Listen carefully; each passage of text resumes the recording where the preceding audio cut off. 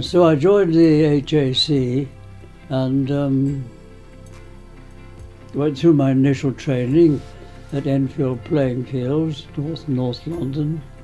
And then I was posted to the Royal Berkshire Regiment, the 5th Battalion, the Royal Berkshire Regiment, who, when I joined them, they were they were up in Scotland training when I joined them, and I managed to catch German measles.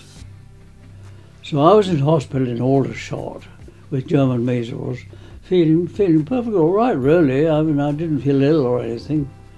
And I can remember sitting up in bed during that, I suppose I had a week there, and all of a sudden my father and mother popped their heads up outside through the window, looked at me through the window, because my father was calling on his baker customer there on that particular day. That was his day to go there. And then 44, of course, I was switched from the Royal Berkshire Regiment to the 5th Battalion, the Wiltshire Regiment.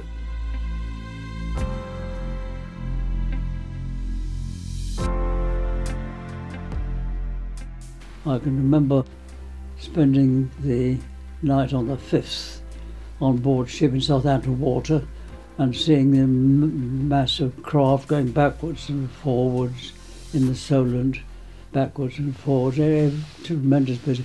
Not a German plane in sight, which is quite amazing, really, quite amazing.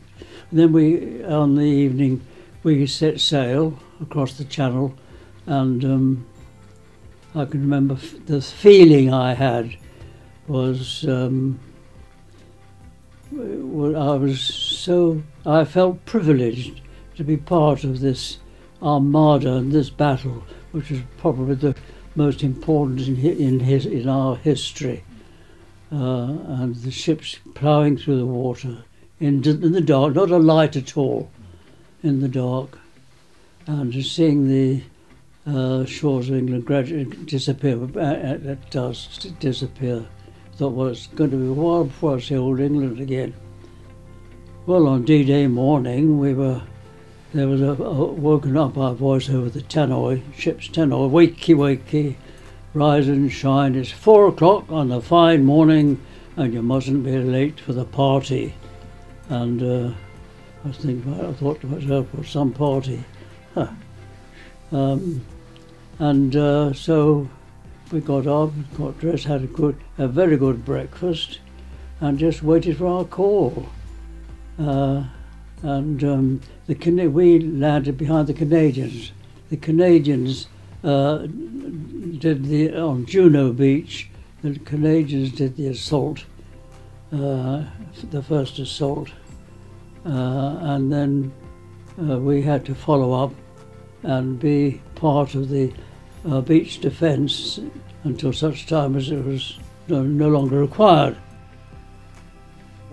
On D-Day morning, we waited for our call, and then our call came for our code number to board ship. So we got on the landing craft, flat landing craft, hanging from the davits of the boat, and I got on board last of all, so I was at the back. And I remember it was overcast sky. We could hear the planes going over, our planes, and we thought, oh, they're good, doing their job amongst the Germans. Eventually hit an obstacle. The boat started filling with water and we had to get out, and I jumped into water up to my waist, I suppose. And the Canadian, the sea wall was concave there, and it was absolutely lined with the Canadians who'd done the assault.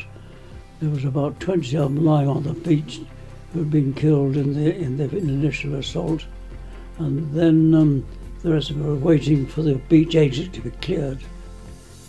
And that didn't take very long. It was cleared after we landed, and they disappeared. And we got on with the job of helping as we were able to. I remember during that time, one doodlebug came over. I don't know whether you know the doodlebugs. They were fairly late in the war, They did damage in London and various places. This doodlebug came over, chug, chug, chug, chug, chug. We watched it. And all of a sudden, it turned round, came back, went back again. Something was wrong with it, I suppose. Went back again and dived down amongst the Germans. Everybody cheered like anything. And, yes, we had a couple of months on the beach.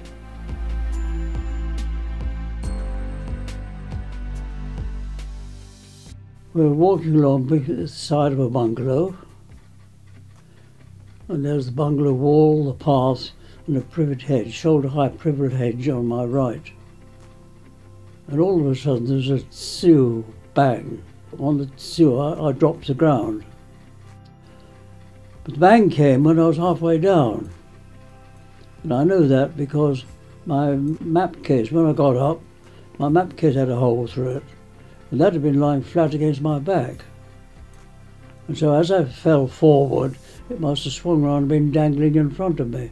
A bit of shrapnel went through it.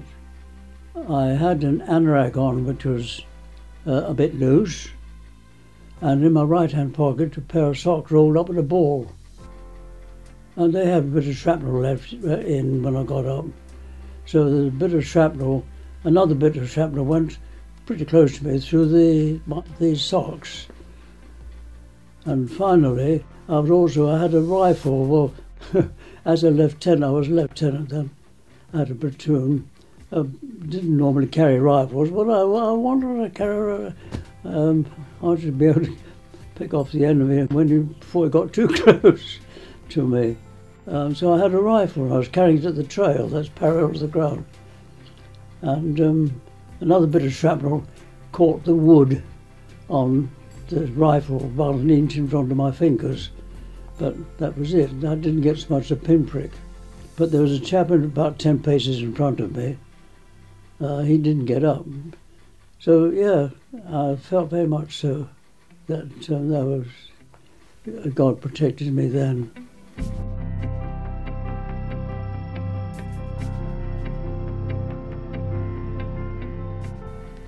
I can think of another occasion when I walked over a road. I've been in company headquarters and I was going back to my unit. And as I walked across the road, I saw a German tank coming up the road, fairly, I don't know, a few hundred yards away, with 3 men on either side. So I just carried on walking. I dived down the cellar of a house opposite, because most houses had cellars. I thought, well, I don't know where they'll probably chuck a grenade down. I don't know where it'll be. I tried to choose a place where I would be least hurt. And in a strange sort of way, I wasn't scared or frightened or anything like that at all. God seemed to dull those senses, and I was just the thought of doing what I could to preserve myself, really. Nothing happened, nothing at all. And I imagine that the tank and those chaps on really probing to see where we were. They saw me crossing over. Thought, they're around here somewhere. I must have turned around and gone back. But anyway, I saw no more Germans. I waited till dark, and I came up and looked, expecting to see a place alive with Germans. Of course, none at all.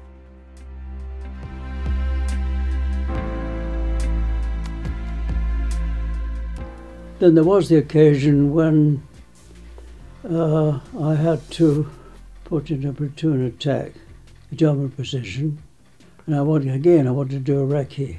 So I took 2 men with me. Must have been an anti-personnel mine. They had what they call the shoe mine, SCHU. It had a prong sticking up through the grass. If you stepped on it, you probably lost your foot or something. Then the chap behind me stood on one of these mines. And then the chap behind him and myself lifted him up to carry him to waiting stretcher bearers. We had 2 teams of stretcher bearers rather. And then he trod on one. And so I had 2 chaps here, wounded with having been on their mines.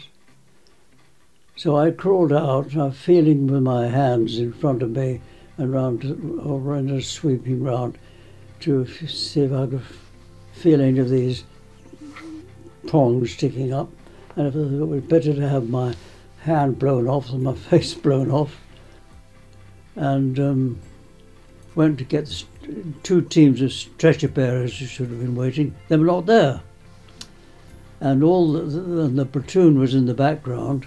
They'd all gone back to the farmhouse, and it was a large field, and I went back and found them all in the farmhouse there, and I'm afraid I was quite angry that they had done that, and so I took the two teams of stretcher bearers with me to go and rescue these two chaps, and I think it's only God's mercy that daylight caught up on us and we hadn't turned around to go back.